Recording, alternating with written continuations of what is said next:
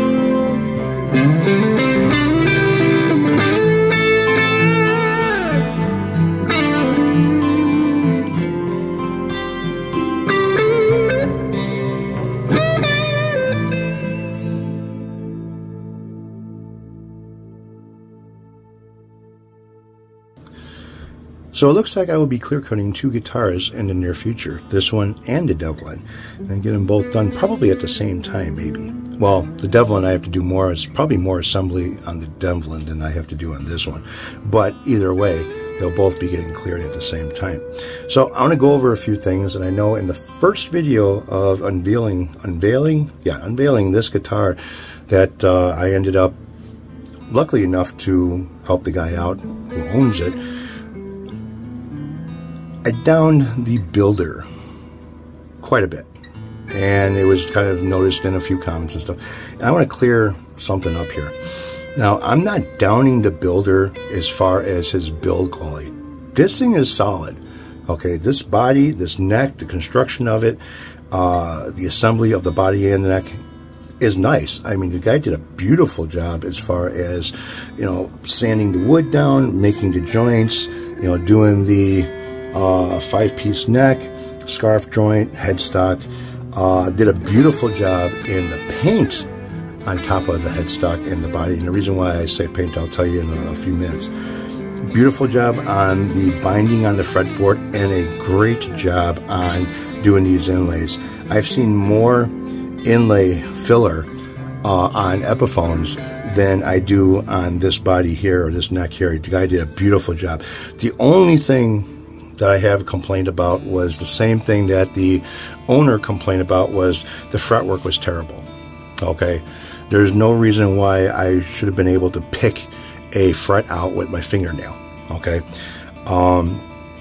the radius of the fretboard was kind of all over the place between a 10 and a 12. That shouldn't have been like that. And I'm not going to sit there and believe change of humidity, weather is the cause of that. The fretwork itself being sticking out over the edges, the letter that the owner has got, conversation between the builder and himself, I don't agree with that either. You know, the builder should have done something about this if it wasn't right. Now, in the letter, it says that the fret cutouts over here were the same size as the frets himself. Now, and it should have been tight. There should have been no problem. Well, the amount of glue that I cut off of here when I ended up doing my radiusing, the amount of glue that I sanded off of here was a lot to begin with, and none of it got between the fret or the tang of the fret and the fretboard itself. So it was basically just a little on the edges, and that was it. It didn't seep in at all. The guy, the builder should have done something about that for the owner. Now, going towards the finishing part of it as far as painting goes. Beautiful job on the headstock, beautiful job on the body as far as the yellow coloring goes. And how I know that this is paint on here, not a stain or a dye, is because of how clean this line is to make it look like a binding around the headstock, which I wish the guy would have took into the body as well. That really would have made this guitar really nice. So what he did is he masked off the edge, probably using the same vinyl tape that I use, and sprayed the color on. Peeled off the tape, got a nice clean edge without any of the paint seeping underneath. You sprayed on light coats and you build it up a little bit to get the darkness, that the color that you want. The one thing, like I said, is I wish he would have done that with the body. There's really nothing around here that indicates, you know, a type of a binding like the neck and the headstock. That would have looked really kick-ass on this. The guy did a beautiful job at matching up these two pieces. Beautiful job is attaching it to the body of the guitar. I don't know what this is, if it's swamp ash or what. The 5-piece neck, he did a fantastic job. This here where the glue is, that could have been corrected. I want to try to go after this and fix this myself, but I'd have to use acetone to do so. And I really don't want to change any more, of the color that is between the two of these, because they match so good. I don't want to sand into the wood and then re-clearing over it, because that might have a different color, a different, you know, something might be going on with it a little bit to where it'll be discolored and not match the rest. I don't want to do it. Even though it's got discoloration to it now, You know, that's it. So the problem that I had with this, and as far as the way it was hung on a hook, is that it is a polyurethane clear that was on this guitar. And it still is, and it's still going to be. But it wasn't done right. The body had an okay amount of clear on it. There was some exposed edges that weren't done right. So if he were to wet sand it and then polish it with a buffer, the edges wouldn't have felt rough. Okay, now these edges are nice and smooth now. And in some spots I could see a little bit remnants of wood because of sanding the roughness out of the clear. And that may show up after I clear it, or it might blend in. I'm not sure. That's why this part here I'm not going to do anything with. These areas over here are very small, so you probably won't even notice it or even see it.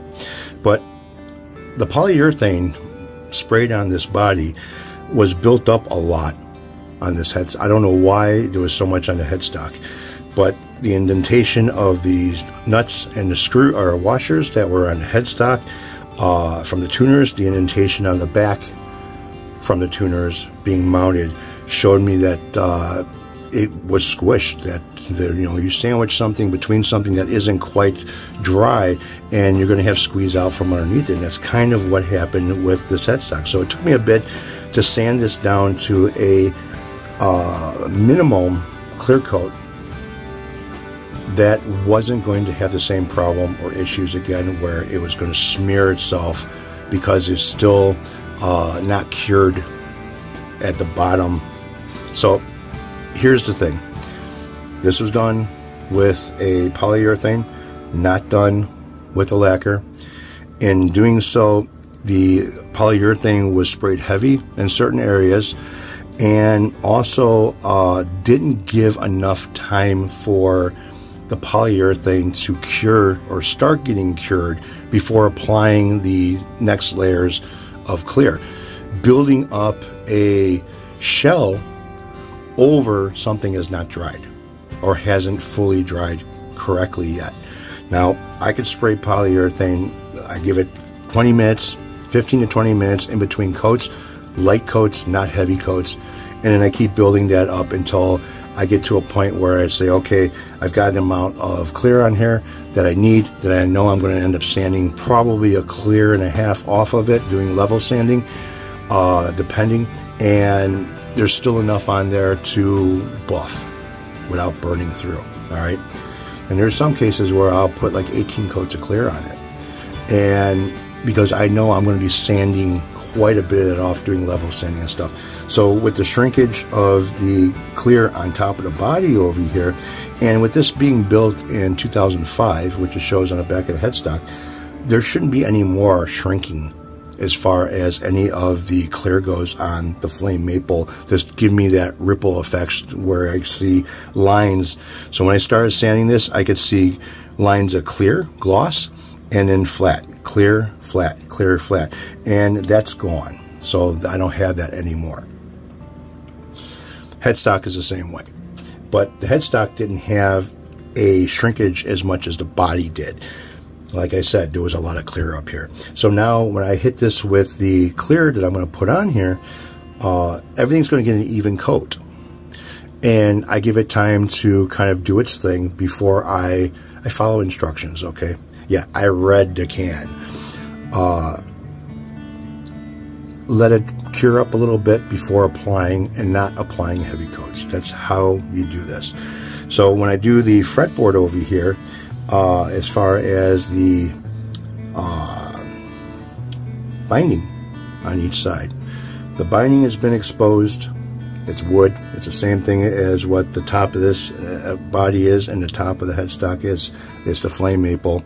The only thing is, doing the radius sanding on it exposed the top of the wood, so I'll have to mask off the, well, it's not rosewood, it's something else, only leaving just this part here exposed when I clear coat it and give it a light dusting in order to seal up this and not have it raised up higher than what the fretboard is. So when I apply the frets to it, it's going to sit flat and not be raised up on each end with a gap in the middle, because of the clear coat.